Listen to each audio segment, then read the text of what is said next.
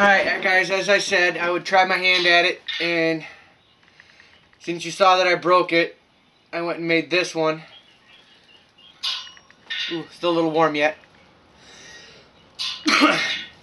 But it stands upright, as you can see. I need to get me a brass hammer, reheat it, and do brass, or not brass hammer, but brass brush, and do a brass transfer, make it look a little better. And as you see, that scroll work down there looks like complete ass, but I think it'll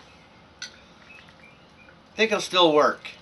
At least I hope so. We'll find out when I get some paper towels in the house.